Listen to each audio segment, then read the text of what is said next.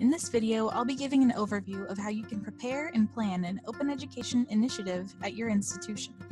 But first, I need to answer the question, what is an open education initiative? In general, an open education initiative is a large-scale project related to the promotion or implementation of open educational resources, or OER, at an institution. This can include the development of an OER task force, institutional research project, Z-degree program, mini-grant program, or another project altogether. So let's look at what you need to do to prepare and plan your own open education initiative, whatever it might be. First, you have to consider the needs of your institution. Look at what data you have about your students, faculty, and the classes taught on your campus to figure out how open education can meet the needs present in your community.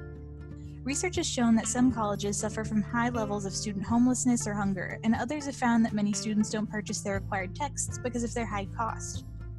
Learning about these problems can help you come up with a plan for what kind of initiative would best fit your situation, so it's a great place to start.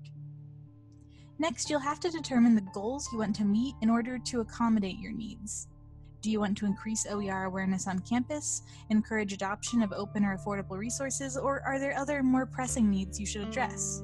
Understanding the needs present in your community can help you break down these goals into the ones that should be addressed first, and it can help you decide what kinds of initiatives are best for your institution as well.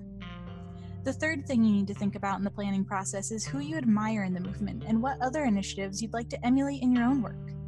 For example, you might look at great models of statewide initiatives, compare the popularity and common themes in OER mini-grant programs, or look into the policies and purposes of existing OER planning and research committees. And reaching out to these existing groups can also be incredibly helpful.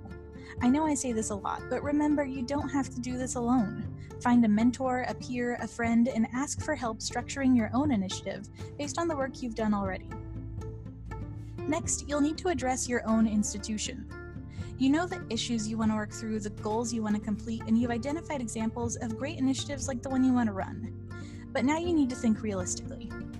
Can you do as much as the exemplars you've identified, or do you need to scale back your plan?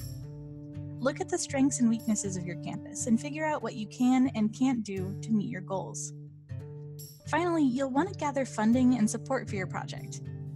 Now that you have a plan based on data from your own institution and founded on examples from successful initiatives that others have run, you have a good base to argue for the impact and need for your initiative. Apply for grant funding, talk to your administration, or get support from other groups on campus, like academic departments or your library. Getting the support early on, whether it's financial or ideological, can make your work a lot easier as you're implementing your initiative, whatever it might be.